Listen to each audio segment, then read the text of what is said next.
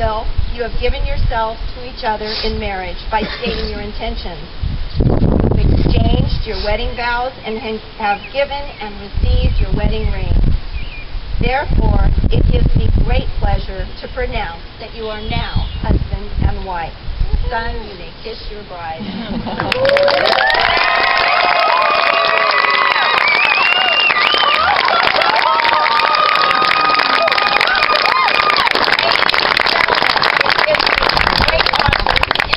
For the very first time, Mr. and Mrs. Jacob Steele.